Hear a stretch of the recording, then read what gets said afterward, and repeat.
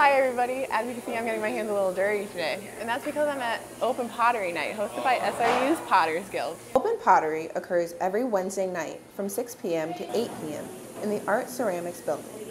Here, the community of Slippery Rock is invited to learn basic pottery skills, such as kneading the clay and using the pottery wheel. And the members of SRU's Potters Guild are always willing to help. As you can see, I may need a little bit more practice, for I was only able to make this little bowl. Maybe you could join me next week for Open Pottery Night. Until then, I'm Aisha Aldubayan reporting to you from WSRU-TV News. Back to you guys at the studio.